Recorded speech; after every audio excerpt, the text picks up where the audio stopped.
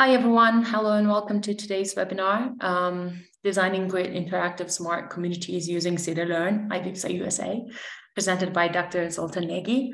My name is Aisha, and I would like to welcome you all. Today's session will be recorded and available on demand. If you have any hearing issues about the presentation, please try calling in instead of using computer audio. Additionally, please participate in today's session. So this is a Zoom webinar, as you all know, so you will be muted and off camera during the session, but enter any comments into the chat. So by default, it is set to send to just the presenters. So be sure to click the down arrow next to the chat and select all panelists and attendees if you want everyone to see your comment or question. We welcome your question, thoughts, and ideas as we continue to work towards ibpsa-usa's mission of fostering better buildings through simulation. If you do have any question again, you can just type it in the chat. And at the end of this presentation, I'll unmute our audience on Zoom for a discussion with Dr. Nagy. And now I would like to introduce him as my former PhD advisor, Dr. Nagy, who is an assistant professor in the Department of Civil, Architectural, and Environmental Engineering at the University of Texas at Austin, directing the Intelligence and Environments Lab since 2016. His PhD in robotics turned building engineers, and his research interest area in smart buildings and cities, renewable energy systems, control systems for zero emissions, building operations, and the application of machine learning and artificial intelligence for the built environment for a sustainable energy transition. He has received lots of awards, including the Outstanding Research Awards from ibpsa-usa in 2022. And he also received several Best Paper Awards from CISPOT Conference and Building Environment Journal, as well as a highest cited paper award from Applied Energy. He also organized and chaired the first workshop on reinforcement learning for energy management in buildings and cities at ACM BuildSys 20. Thank you, Zoltan, for being here today. Thank you, Aisha, for the nice introduction. Welcome, everyone. Thanks for attending this presentation. I will, we'll talk about great interactive communities. I have about 3 parts. And the first part is slightly like a motivation, why we're doing what we're doing. The middle part is some results of our recent works. Not very technical, more like general, results. And then the last part is sort of like recent novelty, next steps, current events, all kinds of the goodness that happened in the last couple of weeks that are not the general presentation. So, as Aisha said, we are working on many cool things. It's a lot related about data science, energy, and the built environment. The main 2 foci that we have, intelligent, so some kind of smartness, some kind of algorithms that make decisions. And then the other one is human responsive, so dealing with people. And so that's kind of like what we're trying to address. And the reason we do that, hopefully I'm preaching to the choir a little bit, buildings consume a lot of electricity in the US, but worldwide. As a result, a lot of our emissions are related from the built environment, coming from the built environment, mostly for conditioning space, heating and cooling. And so, as you know, this will not go away. Places that are hot will get warmer. So your cooling loads will increase. Places that are cold may get warmer, but it doesn't mean that things will get better, because we're also trying to electrify heating. And so in that case, your heating loads will go up, and that will add additional stress to the grid. So we know what we need to do, right, to decarbonize the built environment, which is cleaning up the grid. On one hand, I will not talk about that part, but we'll talk about, how we can use electricity on the other hand, on the end users, right? So when we do that, when we're creating a clean grid, as you're probably aware of, we'd run into another issue if you just keep adding solar onto the grid and wind, which is that the energy will be not generated at the time when you need it. And so we need to work on addressing the flexibility. We need to address this mismatch between demand and supply. And so my work is mostly around that topic, trying to do it on like a daily basis. So I'm not talking about seasonal storage. I'm talking about how we can use electricity when we need it and store it when we don't need it in a way that we don't, waste energy, and also we don't sacrifice, let's say, comfort, and we don't have blackouts. And I want to focus on one specific group of buildings, which is single-family homes, or residential homes in general. They make up a large part of the residential buildings in the US. And so what I'm trying to work on, trying to understand is this is a huge potential. Like I said, right, buildings are a big part. And then so you drill down, the single-family homes are another big part. So that is, I would call, an untapped potential to address this flexibility, because they're big consumers throughout the day. The big problem is, right, that every building is different and all over the place, and people are different. And so that's kind of like the challenge that we have with, very hard problem, but potentially a big payoff if we can manage to address all of these loads. So that brings us to, individual buildings are not interesting. You want to group them together, right? There should be many, many buildings. That's why we talk about communities. So you look at the aggregated response of many communities. And so grid interactive communities, you talk about those because you want to have some sort of support for the grid. And the term is not very defined. It's very fluent. And so whatever it can mean, in the sense that it's reacting or, proactively managing some sort of feedback from the grid. When you look at, what DOE calls grid interactive energy efficient buildings, it generally goes this way. So the buildings as a community can be made more efficient, right? So you use less energy to do the same, or you do more with less. So that's kind of like the idea. Your daily load throughout the day, or your energy throughout the day doesn't change in terms of its shape, but you use less. So that's being more efficient. That does not address the problem of shifting loads and using them when you don't have the renewables. Next step, you add solar, which is what we know, which is what generates a duck curve. When you have too much solar, you have too much generation throughout the day, you get negative prices, nobody wants it. It's basically useless if you have very high penetration. You can end up with challenges on the grid if you have too much solar. So it's kind of like, inefficient use in some sense. And then at the end of the day, when all the solar goes away, you have a huge spike and big ramping problem, which needs to be compensated. And so that's a secondary challenge here that we have. And so ideally what we want is this third, which is we are relatively free to use and to store energy throughout the day. And that brings us to this concept of grid interactive energy efficient buildings, as the DOE calls it, which has this blue curve here, which is, more or less constant, ideally almost constant throughout the day, because that's very predictable then, right? What it has to be really constant doesn't matter. But the idea is that you may use more throughout the day here because you can store it, but then you can use it later in the evening to release it, and then, be able to avoid all the peaks and to reduce overall the energy use. And so this is like the setting. So I'm talking, how can we achieve this sort of behavior, that blue curve, with residential buildings? So those are two themes together, right? Not commercial, not big consumers, but the aggregated response of individualized buildings. Obviously we need, sometimes it's called smart homes, but whatever smart means, that's what it should mean. So obviously what we need, or what I'm talking about, or what we'll be talking about is we need some sort of storage for this to happen, and we need some sort of control. So that's the big pillars of this presentation, right? Using storage and using it in a smart way, which is how we control it. Pretty agnostic in terms of what storage we can use. So a lot of the work later that I'll be talking about is electric batteries, so electrical battery storage. We have done similar work with thermal storage, assuming it have a chilled water or a hot water tank. So it is agnostic to that. Any of these would technically work to explore, these capabilities. So that's for that. Like I said, a lot of the work I'm showing later is electric storage, like batteries.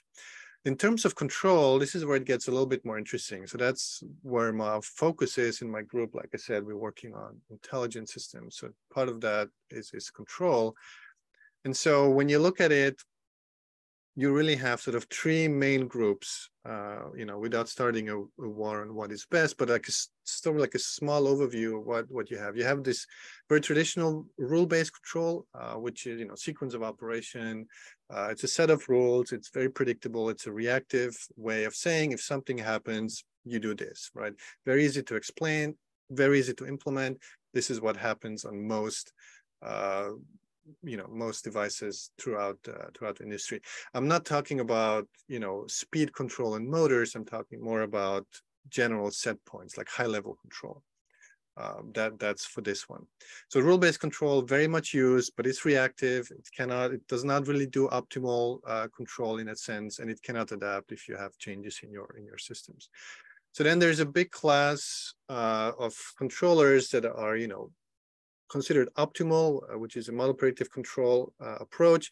Again, many subclasses without going into detail on those, but the main idea here is that you have a model, a mathematical model at your disposal that describes the dynamics of your system, in this case, a home or batteries and whatnot.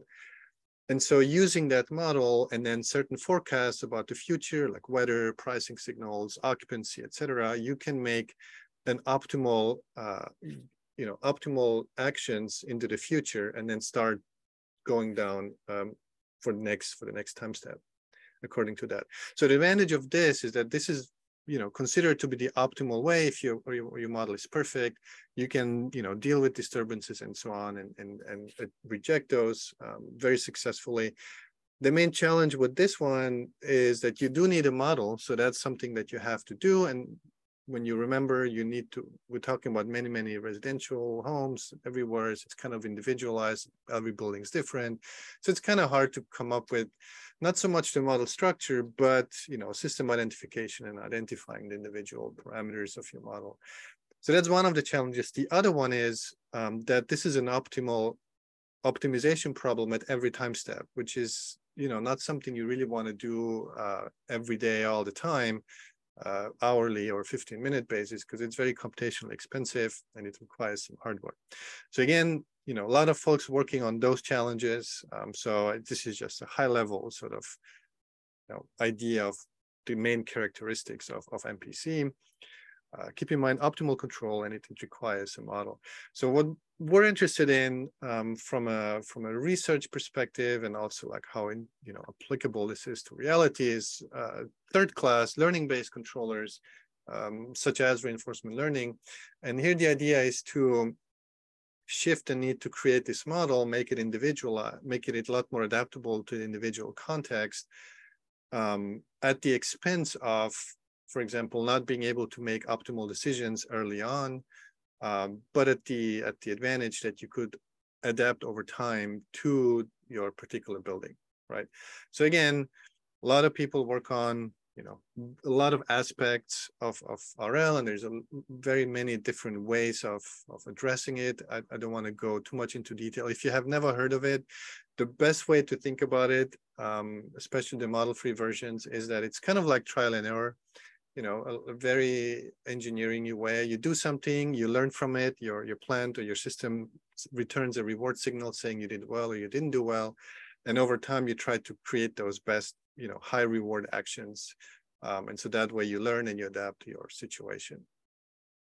You can show optimality under certain, you know, conditions. It's not necessary, or, you know, if you're interested in that, I'm not too interested in that. I'm interested in this concept that you can adapt to individual places, and I don't need to create the model. That those two things are the nice things.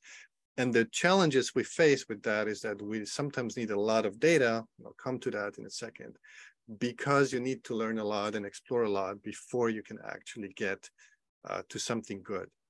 So again, there's a lot of algorithms, a lot of papers have been written. If you're interested in the details, we will use the examples I show. I'll call soft actor-critic algorithms, which tend to be good for a lot of these.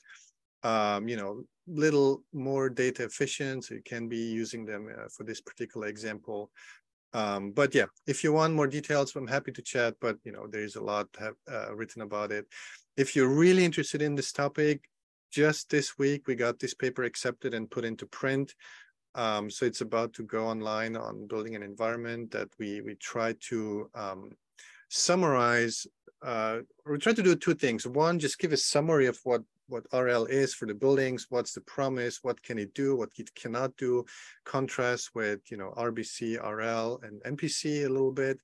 And then the big open questions and then challenges at the end and some sort of like examples that have been done. So it's a bit of a past what has been done, a bit of an inspiration to try it out, and then a bit of a like, oh, here are the big problems that you know in this field. Okay, so let's roll back a little bit. So remember, we wanted to do control on single family homes, many buildings. We're interested in using RL. And so when I started this work, you know, this is 2016, 2017, there was one big problem. This all sounds great, but there was no way to figure out whether or not this could work. And, you know, when I say there was no way, I mean there was no easy ways. There's been some work on creating co-simulation environments. And we did one version of a co-simulation environment, and anybody who has worked on those, I feel for you. This is very hard, and unfortunately, the end result is that you can use it, and it's very hard to replicate it for somebody else. And so when we started it was very clear that we want to have something that is easy to use and also something that other people can easily use. So there was always a guiding star. So a lot of the decisions we made along the way is something that, you know, this can be easily replicated by others or used by others. Much in line with, you know, what computer science friends have been doing for a while, like release robust data sets, release robust environments that it can be picked up. So faced with this, there was nothing around.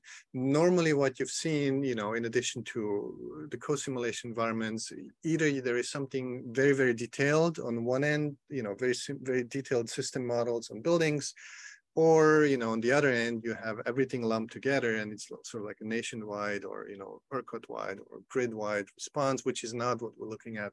But it's sort of neighborhood scale, you know, 20 buildings, 100 buildings, 150, 10. Scale has not been really conquered, or there was some gap that we wanted to jump into it. So this is our work here that kind of like sits in that area. So today, and I didn't put it on the slide, but today, if you wanted to go out, there has been at least two very cool other environments that you can use. So ibpsa has been pushing the Bob tests the last 2 or 3 years. So building optimization testbed, very cool, runs in the browser, integrates you know, control environment with Energy Plus, and so you can do that very easily, which is really cool. And then Greg Hens's group at NREL, and also I mean in Boulder, and together with NREL released ACTB Advanced Control Testbed, very similar, you know, co-simulation environment with Energy Plus and GIM and all kinds of standard libraries. So it's very cool. Over the last 2 or 3 years, an explosion of this works. It shows it's important and people are needing it, and the topic itself is not going away. So that's kind of like where we're sitting in right now as well, right? Our approach is that we sacrifice a little bit on accuracy in some sense. We use you know, simple physics-based model, first-order models, not detailed, let's say modelic environments, or not as detailed as Energy Plus. But for that, we work, you know, 10, 15 buildings, 20 buildings, and so we can easily integrate those into our workflow. So what it is, again, it's a GIM environment. OpenAI GIM is a standard interface or API sort of interface that lets us use standard algorithms, whether it's RL or others, in a way that, you know, can be replicated, or algorithms that have been written by others can be easily addressed in the environment, which is good. We didn't want a user to deal too much with the buildings and the systems and the setup. So essentially, you can just create a config file and say, oh, it's a building, you know, it has a certain solar array, it has a certain battery or thermal storage, electric storage, and so on, and just configure it, and then the models are running in the back. You can use your own buildings to some extent. So this is a bit of a ongoing work. So, you know, we can chat about what's possible. The version that we released in 2019, the demand we had was pre-computed, which means you couldn't shift thermostat set point. So you couldn't do preheating and pre-cooling. So keep that in mind when I talk about the results that I'm showing, and then also what's to come soon. There is an advantage and a disadvantage to this. The advantage is, well, the disadvantage is you can't look at what preheating and pre-cooling can do for load shifting. But the advantage is, if you were to have smart meter data from a home, you have your demand, and so now you could see what using storage in that home would do by keeping the home net load essentially constant, or whatever the smart meter is, with the assumption that in that case you're not violating whatever the occupants are wanting. So that's kind of like the idea. And then by abstracting everything into the back end, basically we can focus on the control, which is what we wanted to do to begin with, right? So that was a big focus. And then the last pillar that we also wanted it to be is that it's free to use, free to extend, freely accessible. So obviously it's not, you don't have to pay for it, but just use it. And then, somewhat community driven, which, slowly starting over the last year or two. So that's very exciting. And we can talk about that in a little bit. So this was a development, like I said, between 2015, 2016, when we released the first version in 2019. So that's a few years ago. And so then, then it's like, okay, well, what do we do now? We have it, we, clap on our shoulders and write the paper and thank you very much, we move on. But of course, it's not what we wanted to do. But now that we have a nice environment, one thing we can try is to think what are the big problems and work on them. So one of the things that I won't show you many results, just a summary, I mentioned this very briefly. One of the things that our algorithms have is the data efficiency, which is you need quite a lot of data until you converge to some, meaningful optimal result, as some would call it. That is correct, but the assumption of that statement presumes that you're starting with a completely unknowing framework, like you can't start from scratch and you don't know anything. However, these are buildings. These are not some robots that try to learn or walk, right? These are buildings. If you're thinking of a battery, if you're thinking of a smart thermostat, if you're thinking of HVAC, you can think of very simple rules that you could set up that you could jumpstart anything that you want. So the idea that you can integrate very, very easily domain knowledge into your system behavior is very realistic, right? So again, so we did that and we explored what if we didn't start from scratch, but what if we started from some simple rules, right? And so it turns out that's amazing. It's really, really simple. It's very quick. It's almost no comparison anymore. You can jumpstart with like some simple rules. It will optimize them over time very quickly, and you will end up where you would have ended up if you didn't start it, just a lot faster.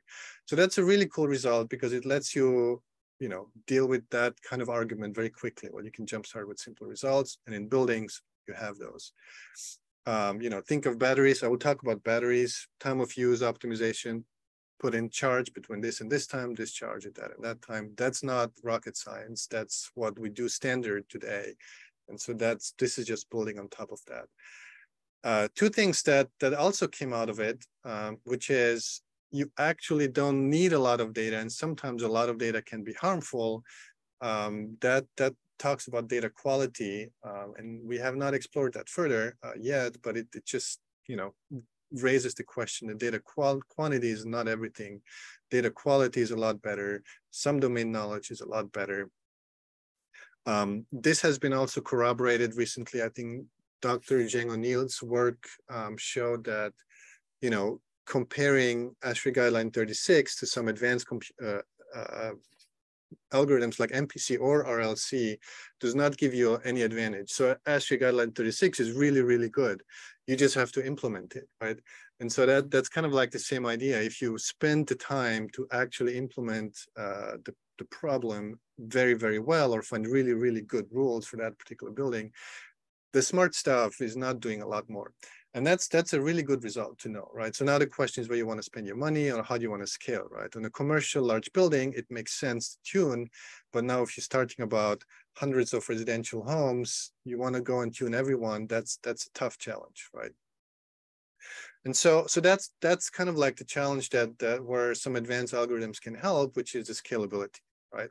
And so the question that we asked based on or after this was, well, can we do, you know, stuff where we have little data from one building where we can learn a little bit, and then we put it on some other building so that, you know, it can learn from there. So jumpstart one building with another building after jumpstarting it with simpler rules, right? So that's a lot of steps ahead of time, but this is a realistic environment, right? This is you're buying your newer battery and your neighbor has some data, and you go to your neighbor and say, well, hey, can I use some of your time series to jumpstart my setup here? And so that it's kind of like better and optimal, right? That's kind of like the idea.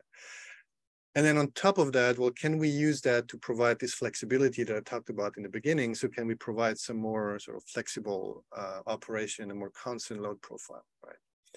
So I hope you're not surprised. The answer to that is that we can, but I'll show you how, or I mean, what we did to show that. This is the paper that this week went into press, so it got accepted. So again, in a few days, you can probably see it online. So what we did here, this in collaboration with EPRI, we got you know, smart meter data from one of their demonstrators 1 year, end use of the whole building net load. We augmented with weather and then some data from the utility, like emission in the grid and also the rates. We recreated it in virtually, so some would call it digital twin. I'm not going there today, but basically you recreate the same environment, and then you do some experiments that I'll talk about, and then technically you could do a return to that neighborhood and implement the rules that we found, but we were not allowed to do that anymore. So, but technically we worked out the whole chain in a very sort of like realistic way, so that you gather the data, you do your stuff in the simulation, and then in a way that it would make sense, we would be able to deploy it. A few backgrounds on this neighborhood. It's a net zero demonstrator built a few years ago. The report came out like 5 years ago, so it's been a while. A few characteristics was that it was built to very high standards at that time, so very energy efficient. You know, buildings have battery storage, solar, very good insulation. So by any typical means, these were very, very good buildings already. So it's hard to squeeze out any advantages. And I think the report you can read, and it finds that the advantage of electric batteries was not found to be economic. So that was the assessment. Then when the batteries were controlled with the time of use rate. And so what we did was to recreate that experiment, basically with the same data, with the same rate structure, and then trying to figure out if our advanced algorithms would be able to, you know, advance a little bit. And we did this in 2 steps. So just to have, you know, some comparison, the first strategy, this is sort of like our reference point, you know, just running for 12 months the data and optimizing using all the data from the buildings, and every building has its own controller and finds the best way. So this way, it's kind of like our optimal reference or best performance that's possible.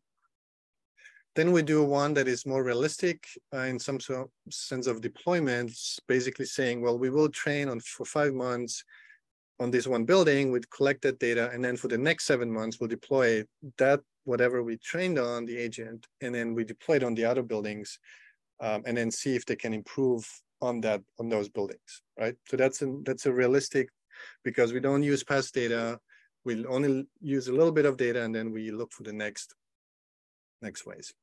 So that's that. Then I mentioned the rule-based control jumpstarting. So here we used both as a reference, the time of use tariff that was in place at that time. This is Southern California.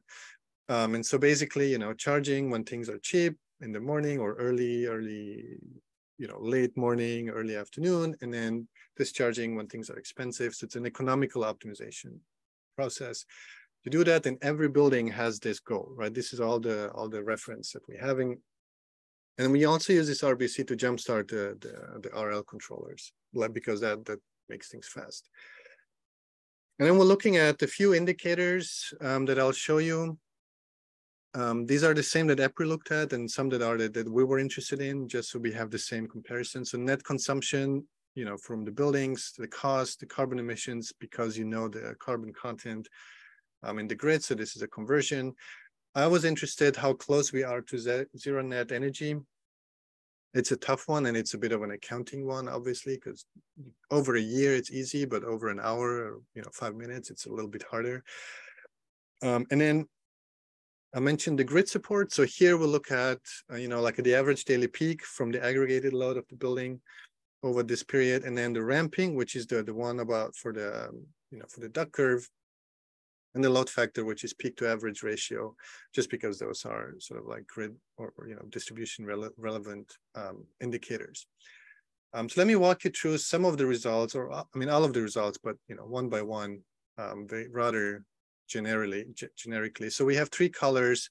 The green is the time of use tariff. So that's our reference, sort of like what the buildings with the batteries would do if you optimize them for the usage. And we compare it to the baseline that has no battery. So that's just the general, demand of those buildings that they have.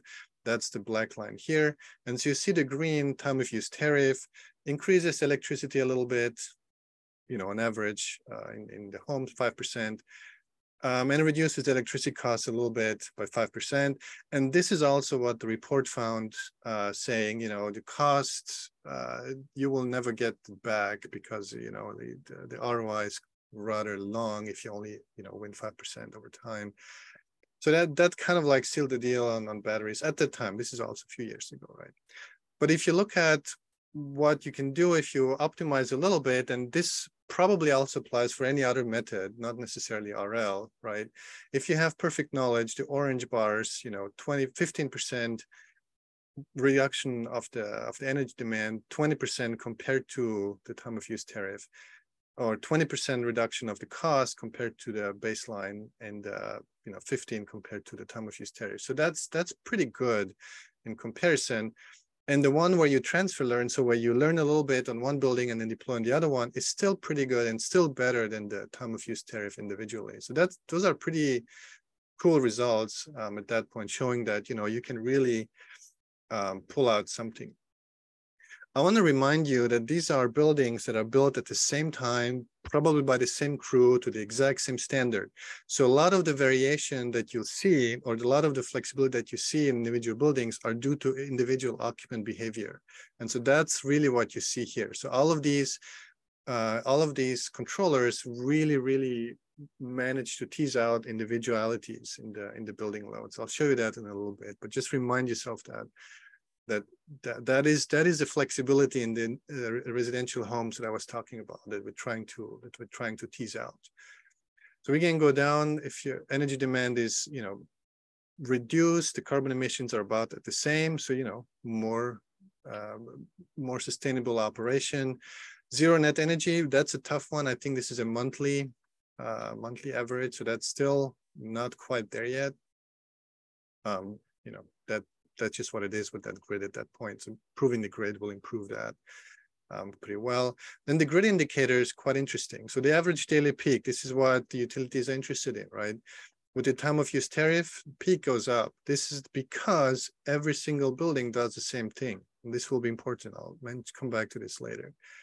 Whereas if you have a little bit of flexibility, you can actually learn to what the individual buildings want, and then have a bit more flat and actually reduce the daily peak. 15%, 15% compared to, 25% compared to the baseline, almost 30% compared to the time of use tariff, RBC. That's pretty significant. And those who are in the like distribution part in that should be like, oh, this is interesting. Ramping is the worst. As you can imagine, again, if all the buildings do the same thing, this is horrible, because then everybody will charge at the same time, discharge at the same time. Your ramping will be even worse. And so this is like an unintended effect that you can have if you're optimizing on time of use, if your time of use is not reflective. So there's a lot of work going into doing dynamic pricing. I have to admit, I don't understand a lot. I'm a little bit worried that it's kind of like, can it result in exactly something like this again?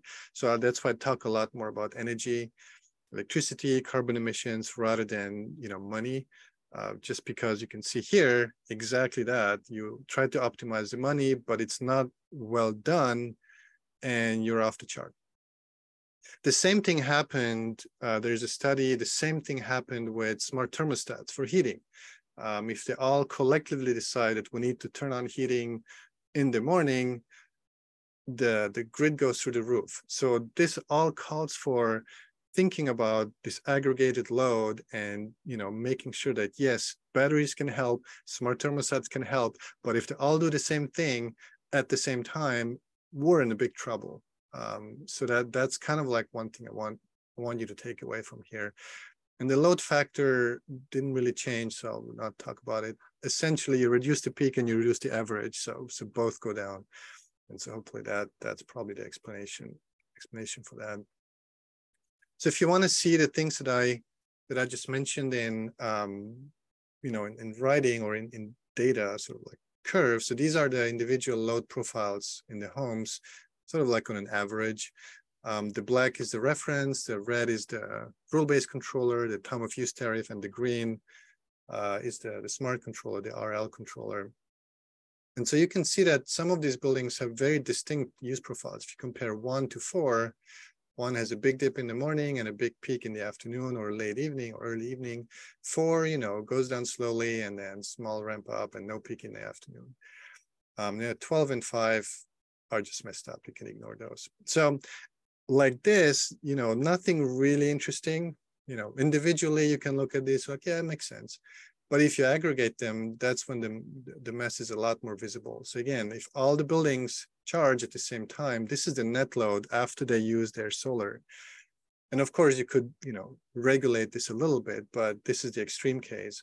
So if everybody charges at the same time throughout the same period, the net peak increases actually in this case.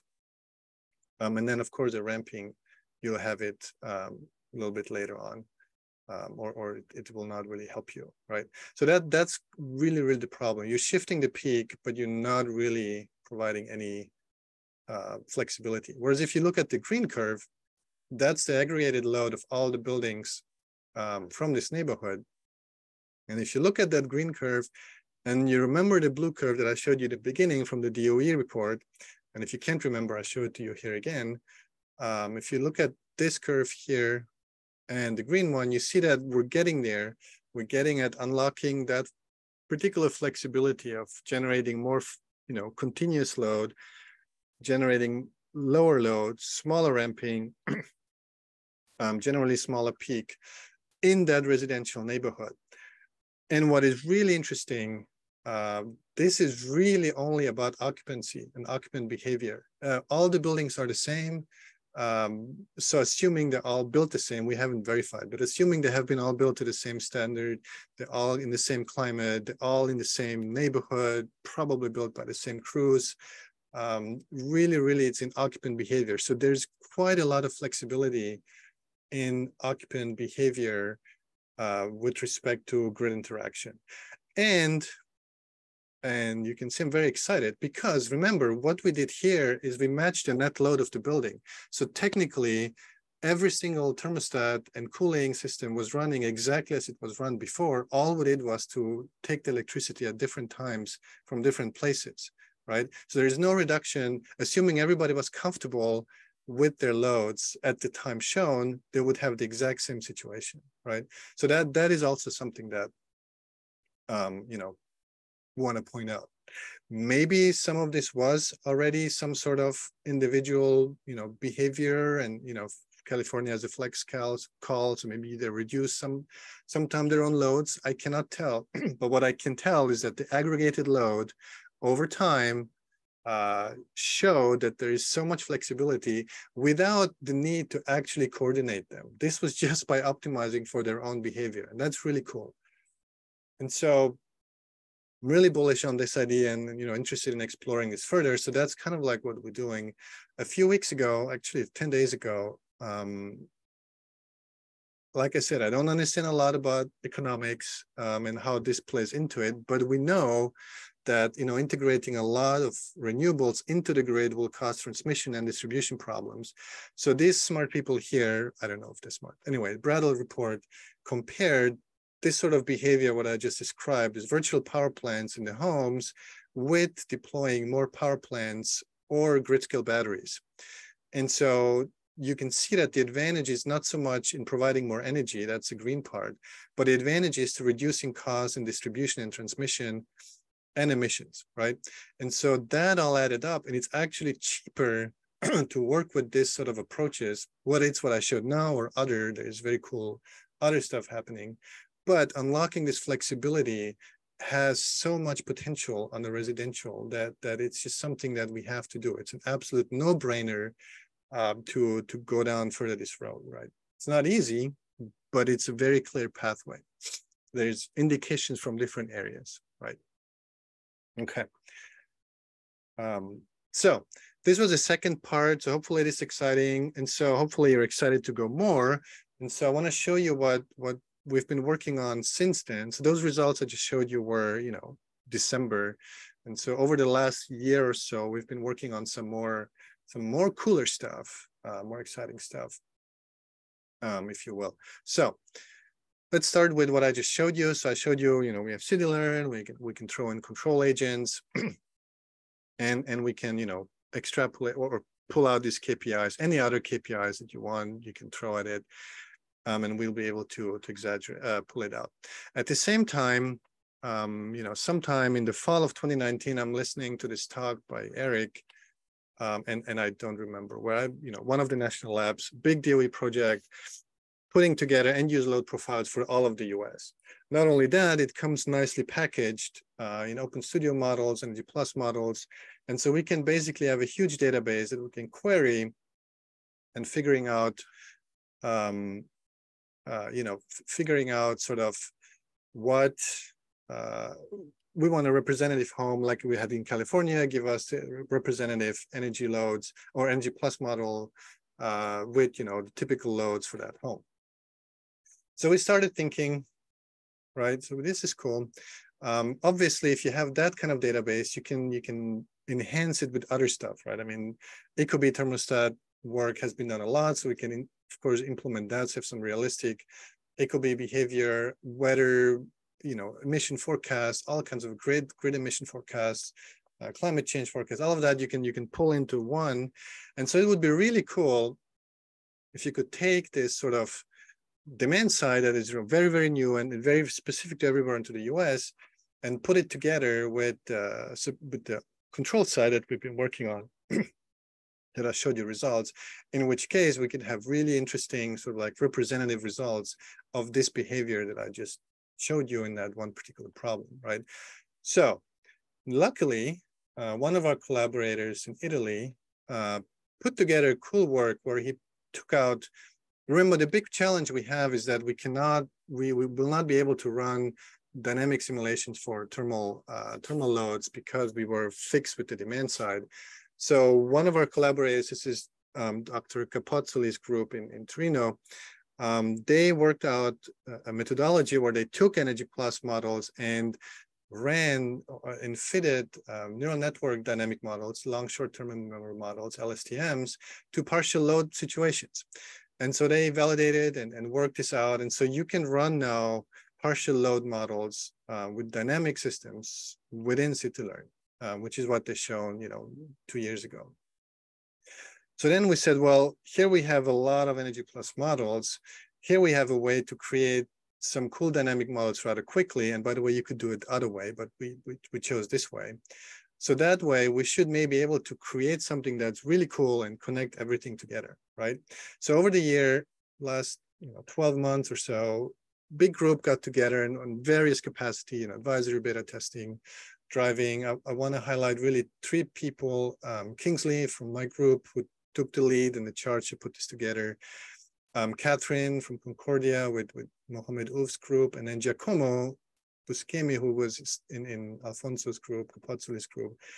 And so they really worked this out, connected the databases together. And so this week, 2 days ago, we released a new beta of CityLearn, which now allows you to do the load shedding that I mentioned in the beginning that we cannot do, amongst other things. So there's a lot of novel stuff that went into it, but this is sort of like the biggest sort of like novelty, what we should be able to do now.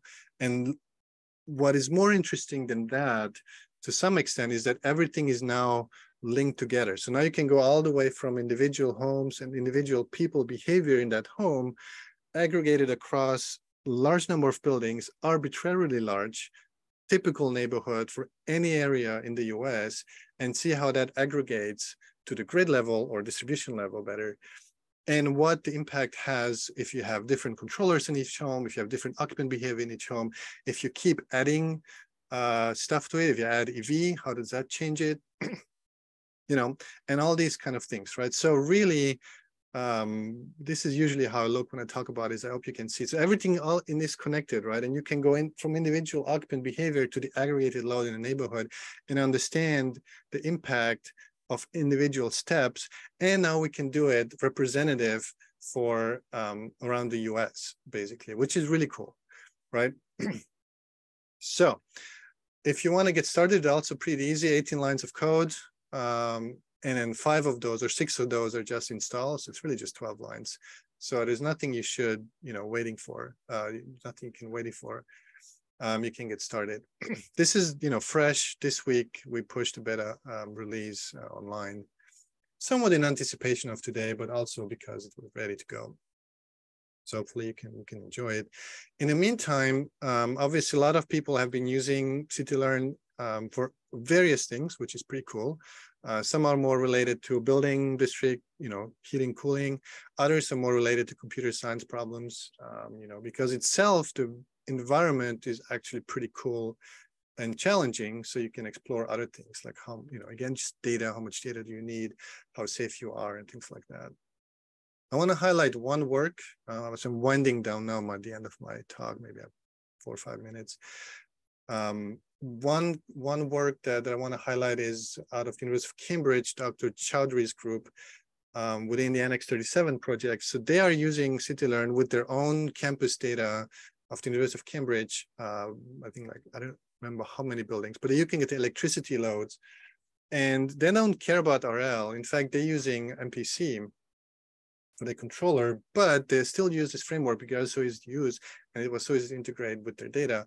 What they're interested in, which I find very intriguing, is, as I mentioned, the MPC need a forecast, and the quality of that forecaster, matters. And part of that forecast is often an energy forecast, so not so much weather, but more like an energy forecast in the next step, or a solar forecast.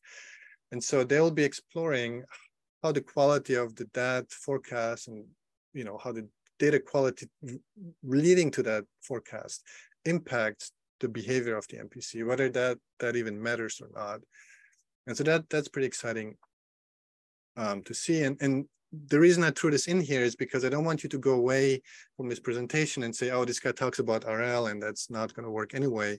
No, you can work. If you want to do rules, you can do rules. If you want to explore MPCs, you work MPCs. We build it with the interface so that it's useful to anybody with any approach, simply. And that's the approach. So I'm interested in RL. That's why I used RL, but nobody else has to use RL, and you can still use it, which is cool. You may have heard of this that we did. So we are liking, we are liking the idea of everybody using it. We're liking the idea of competition. So we have this CityLearn challenge over the last 2 or 3 years. And so today I got notification that we will be able to do it again next year. So, another news for this call. So we'll have it this year again, slightly different from last year, different data set, different challenge, of course, but looking forward to that. And then we do have activities, like I said, CityLearn Challenge. We had a tutorial at ICLR, and we'll have a summer school event, the Climate Change AI group. Within the BIPSA, I have a workshop accepted at BS23 for this topic. So if you're interested, in a few months, still interested, feel free to show up. The tutorial, if you Google it, it's available as a collab. And so you can go ahead and work through it. It's self-paced. It's slowly, working through the example. If you were at these climate change tutorials, summer schools last year, they had Bob tests. So it's kind of like filling in that same topic again. So with that, I'll come to an end. and I'll leave this up. This is the summary of what we had. If you want, if you don't get your question answered today, feel free to get in touch and check out our other work on YouTube. But otherwise, just try it out. Thank you.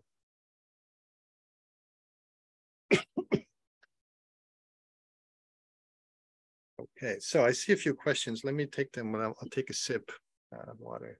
I was gonna forward you the questions. Would you like me to read them out loud for the? I can read them.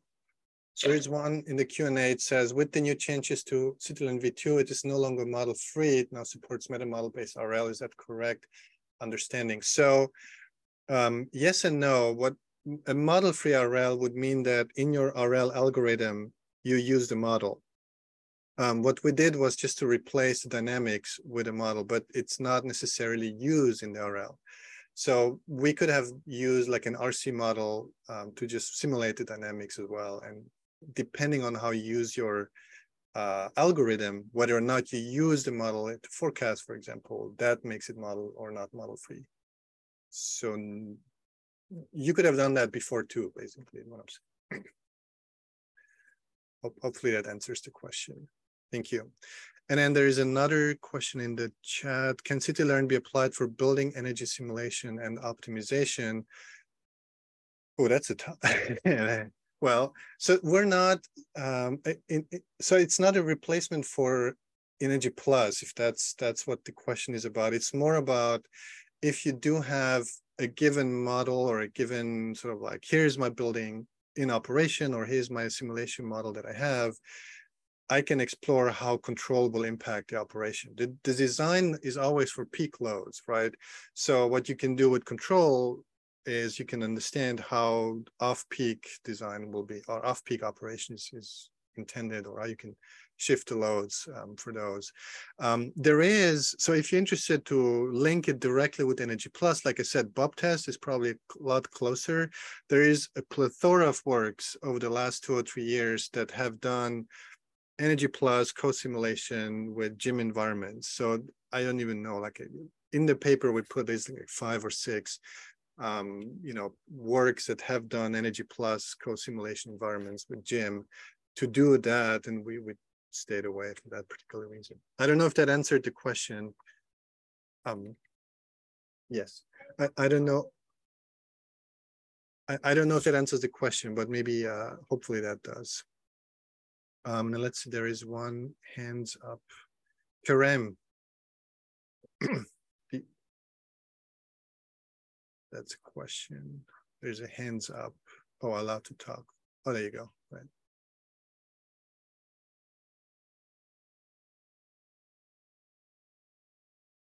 Go ahead, Kerem.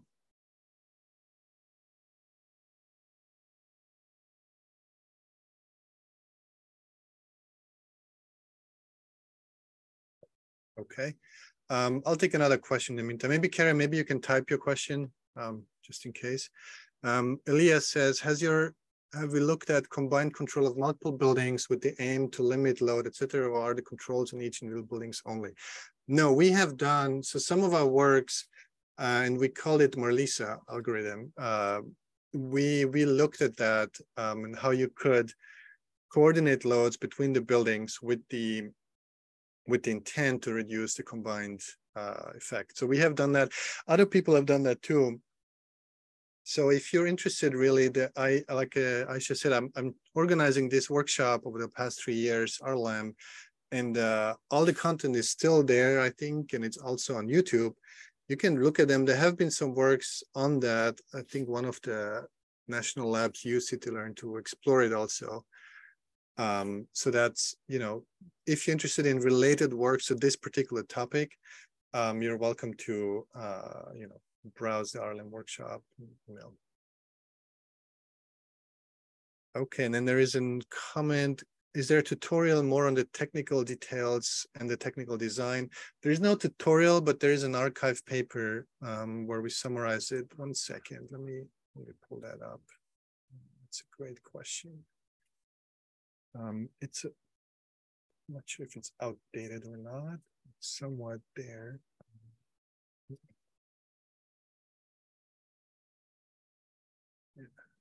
While Zoltan is pulling up the paper, if any one of you want to have an interactive question session, you could just raise your hand and we'll allow you to talk or ask more clarification questions. Thank you. Yeah, and I put the link in the chat to that standardizing paper. It's a few years old, so you know, few things have changed over the time, but the general idea is still there. you can take a look.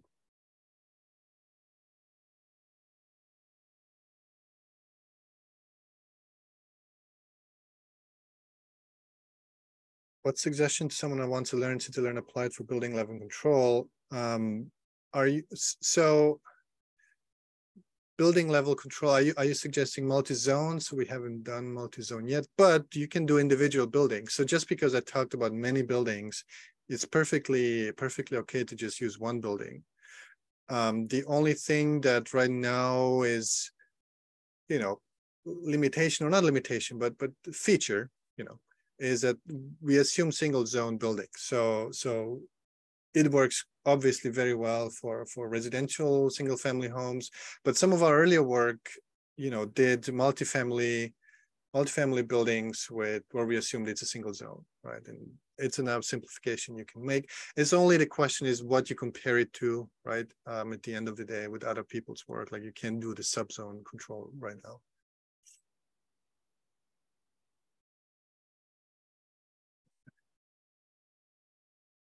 Have we looked at any field demonstrations of RL? And if yes, were there any comfort issues during the learning phase? So that is a good question. I have not personally looked into it. However, who has done quite a lot of interesting work in field studies is ORNL, Hilya Zandi and Kuldeep Kaur, who's not there anymore, but they have done quite a bit of work on you know, thermal ways and implementations and real world sort of like challenges for this work. And normally there could be discomfort challenges, you know, and sometimes, like I said, there are ways for practically limiting these things, right? So you can always put like boundaries, that some people call them guide rails, to avoid that things go completely crazy, and it's kind of like a hard overcharge, or like a hard guardrail, so to speak, a hard barrier for the controllers to go completely crazy. Sometimes you do what we did here, right? So in the simulations, at least, we didn't see complete craziness if you jumpstart with the RBC, right? And then not too far off.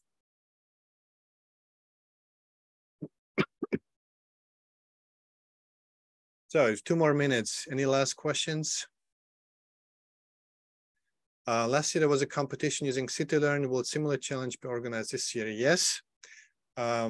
We just received 2 things. Today I received notification that NeurIPS has accepted it as a challenge officially. And last week I got notification of a small grant that will allow me to do it. So if anything goes wrong, well, and the grant is, you know, arrives in my account, then we can do something very similar to last year.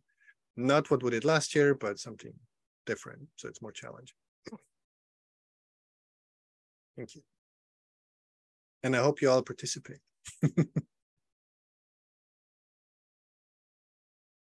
We also got a sponsor for prize money. So all the components are there. We just need to execute them.